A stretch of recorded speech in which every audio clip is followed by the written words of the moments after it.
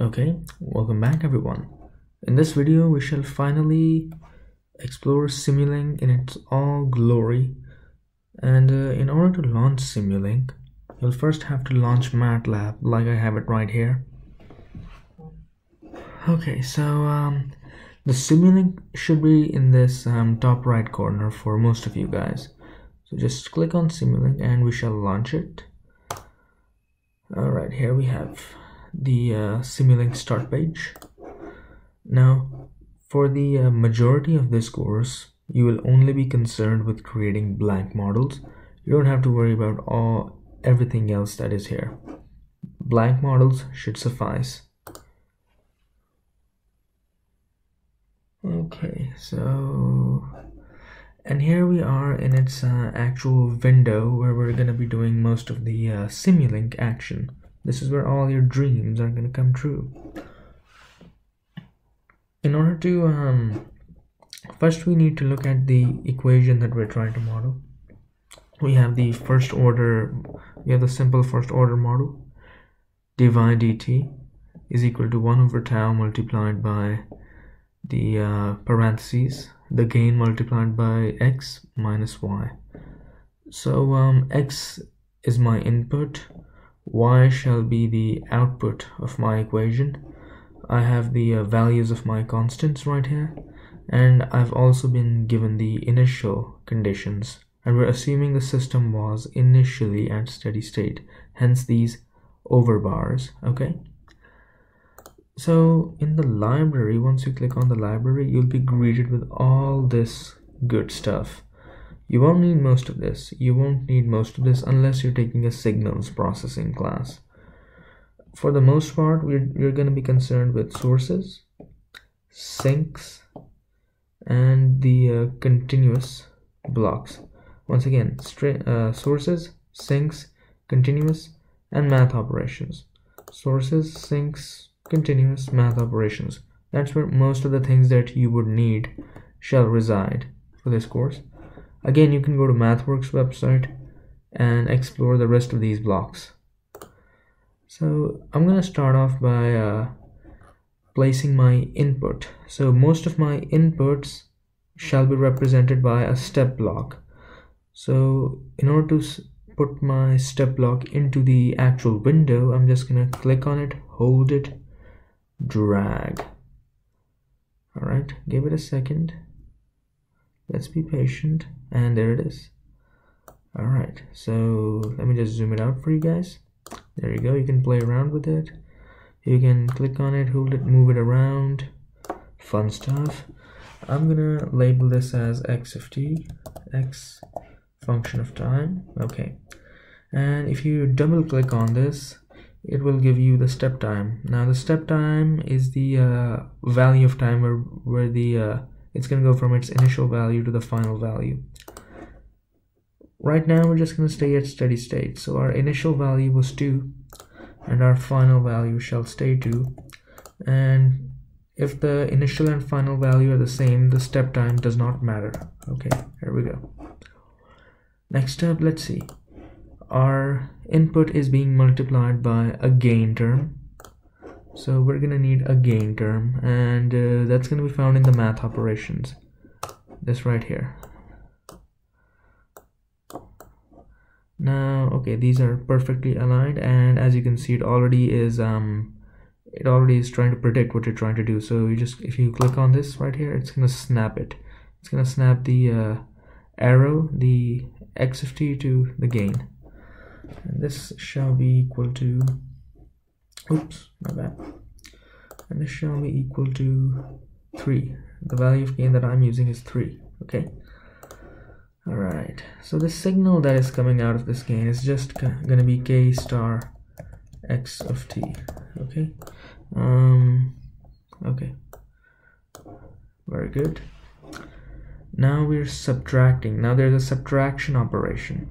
In order to do addition or subtraction operations, we're going to go back into the library, and in the math operations, you have this add block, the add block right here. And let's see if there's another similar block. But for now, we're just going to make do with the add block. Now the add block I'll show you. In our image we have subtraction right here, okay, but here both of our operations are addition operations. If you double click on this, you can go and change this to plus minus instead of plus plus. Now it's gonna have a subtraction operation. All right, now the other value that is being subtracted is y of t, right? But y of t is actually our output variable, which we don't have right now. So how are we gonna deal with this? That comes later. Be patient, okay? I promise you guys it's all gonna make sense. All right, so this signal right here is gonna be, whoops, not that. This signal is equal to kx of t minus y of t. All right, that's the meaning behind the signal. What is, make sure you're keeping track of the meaning of each signal. The meaning is important. Now we have a division, okay? We're dividing by tau.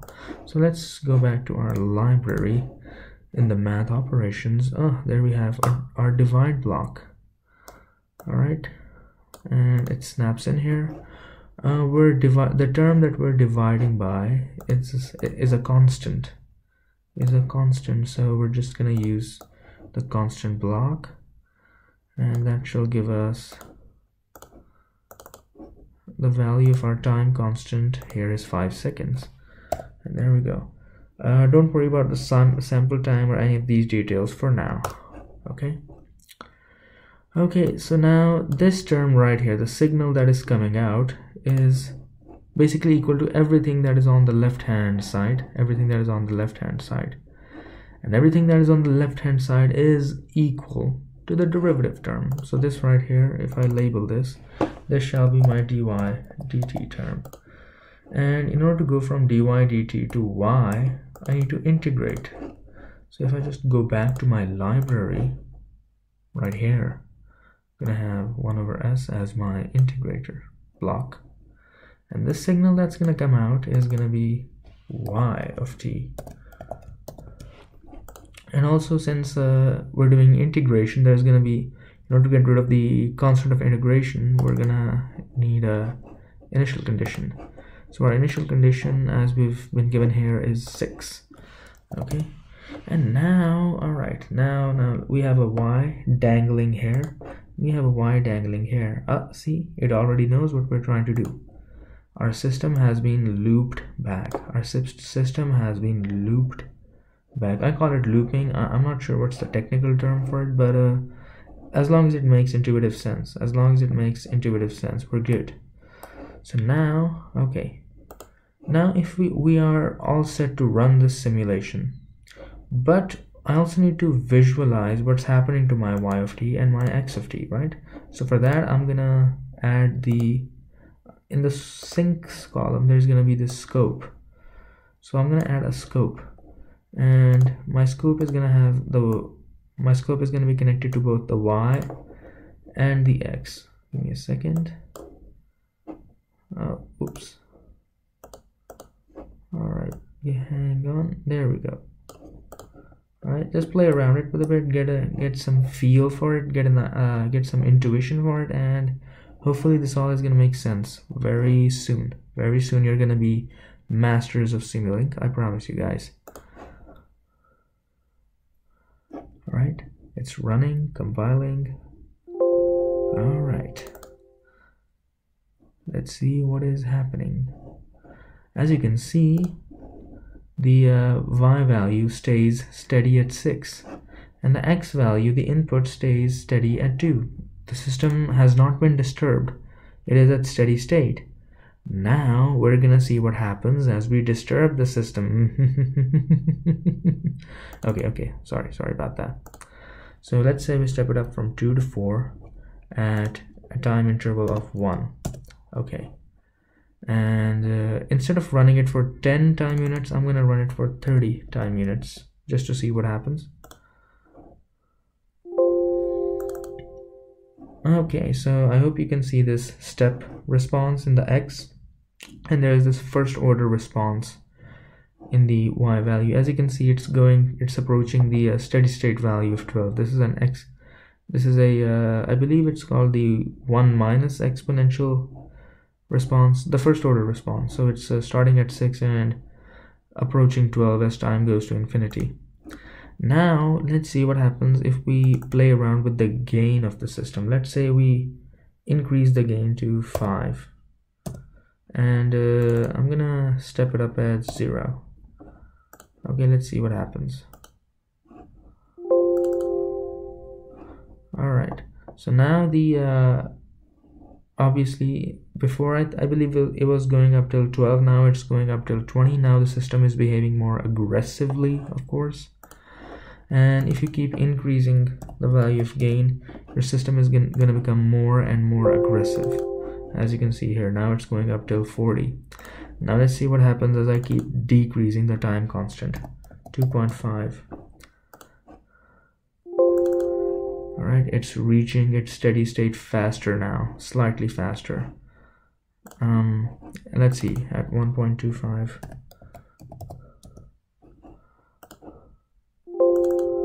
Okay, the graph, as you can see, it reaches its steady state value at a much faster rate. Okay, so now we have played around with the gain and the time constant of our first order model. Alright, very good. Now at the top, at the bottom right corner, if you click here, you can play around with the solver settings. This is where all the ODE solvers can be found. Right now it is on automatic, and that's gonna work for most of the problems, unless there will be some really weird problems which are gonna have some which are gonna need some special treatment. So just to give you a walkthrough, in variable step you have the following options: dormant prints, atoms, the ODE 15s, 23s for stiff and for stiff differential equations, etc. Go to mathworks.com to get more details. You have the fixed step solvers, Runge-Kutta, Euler, etc., backward Euler, dormant prints. And then if you click on solver details, you can select the step size, and you can even, I believe, select the relative tolerance. So play around with all of this. Don't play around too much. Make sure what you're doing. Go to MathWorks website. Okay.